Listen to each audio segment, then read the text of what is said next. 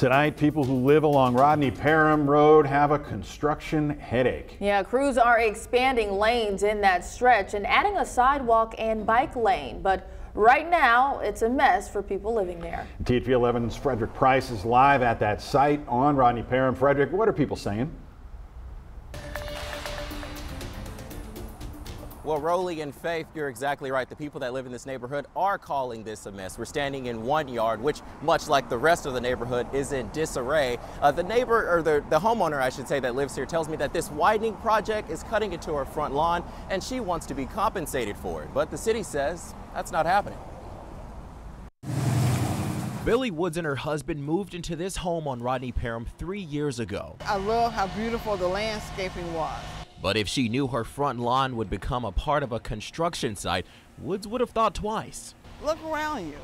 I mean, it's been a mess with traffic. Sometimes you can't hardly get out your house. Tire tracks from bulldozers replaced the yard decor that once stood for anyone who passed by.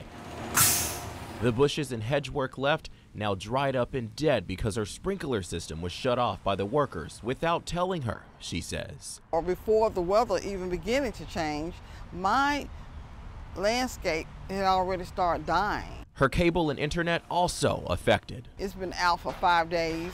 Woods says it's frustrating, adding that the city told her the road work would happen, but never explained just how close it would be to her home. No one told me part of my property on City of Little Rock will own it.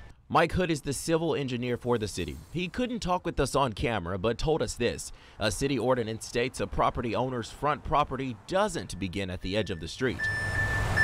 In fact, for most properties on this stretch of road, 40 feet from the center line of the road is considered public property. So the city has free range to widen a street that could extend into your front lawn. Of course I don't like it. Of course I'm upset about it.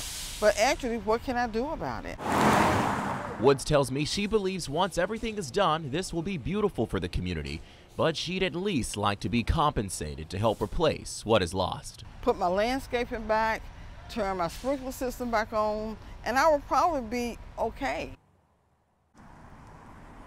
Perhaps this is a good reminder for property owners to take a closer look at how much of their property actually belongs to them. As for that compensation, Hood tells me that some people have received money, but only if the construction project has extended into their private property. As far as the hedge work and the sprinkler system that Woods wants replaced, well, she's out of luck. We're live tonight in Little Rock. Frederick Price, THV 11 News.